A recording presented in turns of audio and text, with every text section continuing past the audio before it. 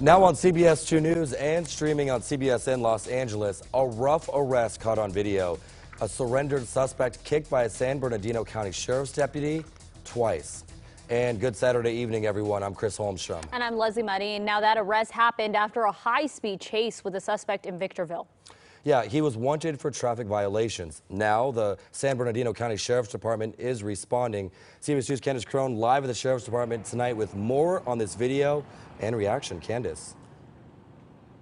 Yeah, this video was certainly alarming. It all started when, as you mentioned, this officers tried to pull the suspect over for a traffic violation in Victorville. Take a look at this video obtained by TMZ. It was shot by a camera from a nearby Toyota dealership in Victorville. Well, it shows a suspect getting out from under a car.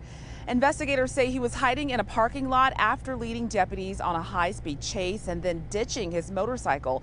Well, you can see him slouch over as he makes his way past a couple of parked cars. Eventually, he's confronted by a deputy with a flashlight. The suspect complies, puts his hands in the air, gets on the ground, and that's when the deputy kicks the man in the head twice. In a statement, Under Sheriff Shannon Dykes admits a use of force occurred.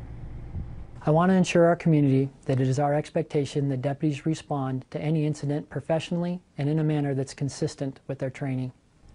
We know the community's trust is the platform which enables us to do our jobs.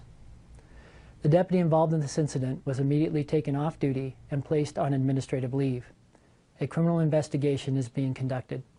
This investigation will be submitted to the district attorney.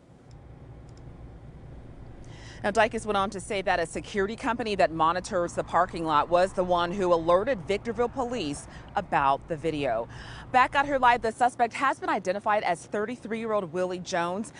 We're told that he was checked out by medics, booked into jail, and has since been released on bail. Live in San Bernardino, Candace Crone, CBS 2 News. All right, Candace, thank you.